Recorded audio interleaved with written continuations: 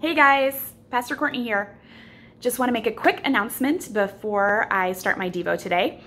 We love making these Devos for you, and we want to make sure that the people who want to see them will keep seeing them. So in order to do this, we are going to start an email list specifically for these devotionals.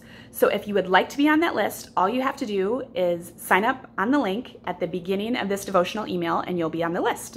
We're gonna make the switch next Tuesday, so you just need to get signed up if you wanna keep receiving devotional videos via email. We're gonna continue to post them on YouTube and Facebook, so if that's where you're used to seeing them, then you don't need to do anything except for keep watching. Now, I was gonna share a completely different Devo thought with you today about weeding and watering. And I think I'm gonna save it for next time because it does have a lot of spiritual implications, believe me.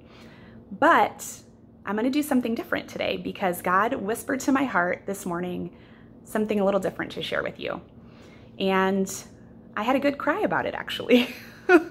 I'll admit it. Never underestimate the power of a good cry with the Lord. It can be so healing to the soul.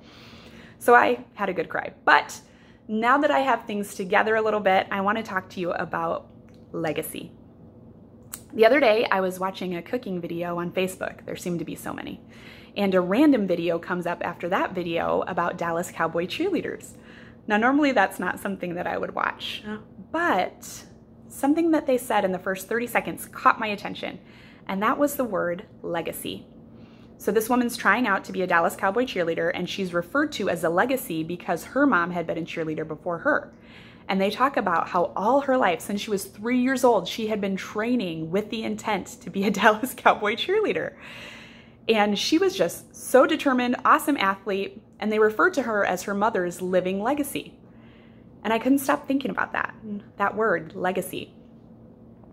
I was thinking, when we get to heaven, will God say, you were a great athlete, or you got millions of likes on social media, or you worked thousands of hours of overtime, you've made it, come on in? No. Those aren't necessarily bad things, but I think we both know that that's not what it's all about. So what should be our legacy? It's a question that we need to ask. It runs along the same lines as another challenging question. Maybe you've heard it before. What will you do with your dash? You know, the dash between the two dates on a tombstone? And both questions remind us that we're only on this earth a little while. I listened to a song this morning by Stephanie Gretzinger that stopped me in my tracks, and it actually what prompted my really good cry. Halfway through the song, these are the lyrics. It says, "Let my children tell their children, let this be their memory, that all my treasure was in heaven, and you were everything to me." And after that, you can bet Jesus and I had a good chat about priorities. And I encourage you to do the same today too. You know, the people that our life touches, your children, your grandchildren, your friends, your coworkers, your family members, when we're just a memory on this earth, those people will be our living legacy. But not only is a legacy something we leave behind, it's also a work in progress. It's woven every day into the lives of those around us through our words and our actions. As a young person, my grandpa Paul wove a legacy of faith in my life. Every morning, and I mean every morning, even when he was sick, when he didn't feel like it, he made time to be in God's word. And by watching his faithfulness day after day, that priority was woven into the very fabric of who I am. And both now and then, that hunger for God's word became my grandpa's living legacy. And it's the first thing I think about when he comes to mind.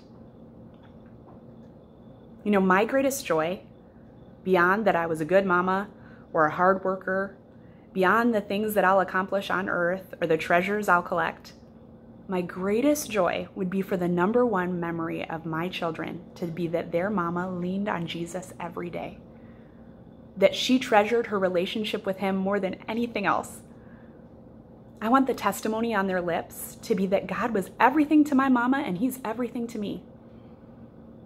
Last week I read a story with my kiddos that really hit me when I was thinking about all this today. And it comes from Matthew chapter 13. You know, I love my Jesus Storybook Bible. This is called Treasure Hunt. One day, Jesus was telling people about God's kingdom. God's kingdom is wherever God is king.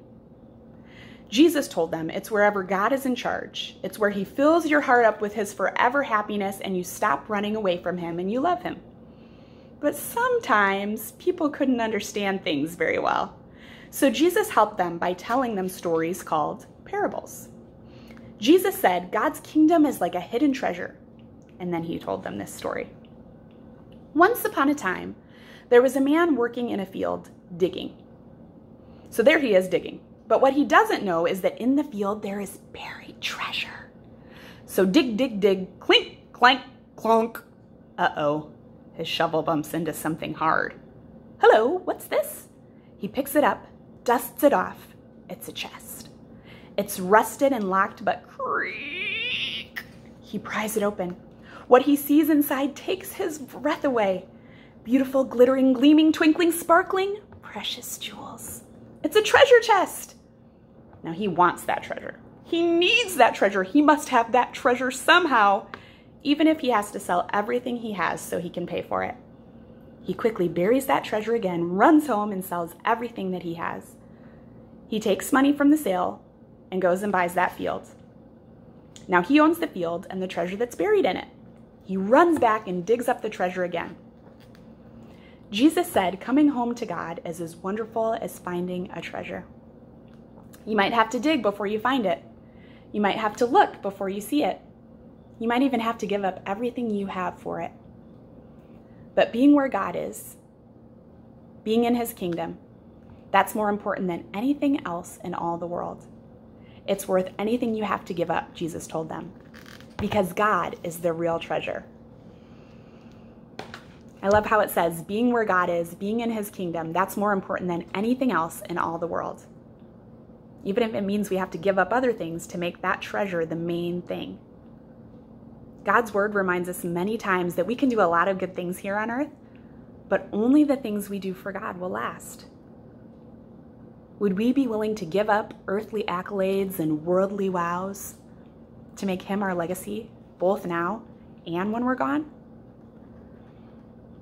I challenge you to take a moment today and simply ask God what you can do for him that will last.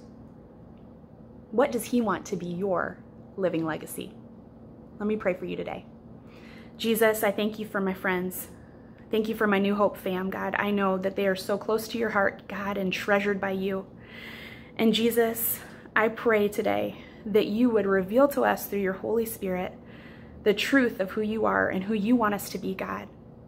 I pray, Lord Jesus, that you would be our priority, that we would have eternity in mind. That thought, what will be my living legacy? What will I do with my dash? I pray, God, that you would remind us of the treasure that you are and the treasure that you have for us to pass on to those around us. God, we love you so much, and we thank you that you're always teaching, always changing our hearts. Make us more like you, Lord. In your name we pray. Amen. I love you guys so much, and I'll see you soon. Bye.